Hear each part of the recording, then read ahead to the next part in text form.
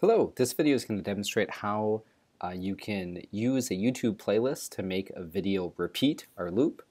To do that, I'll first visit the video that I'd like to make loop. And then after that, I'm going to go down here to Add To, and I'm going to add that video to a playlist. So here I already have this in looping test. If I didn't though, I could hit Create New Playlist, and then it would have me type in a name, and I'd probably want to make this playlist unlisted. So I'll do looping test 2, I'll make this unlisted, and I'll hit create. So now this video has been added to looping test 2.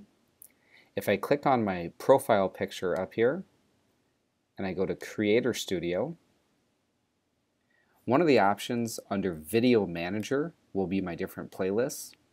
So if I click on Video Manager, I can click on Playlists, and here's Looping Test 2. So I'll click on that, and when I click on it in the playlist mode, up here I have these additional features, and here's one, Repeat Playlist.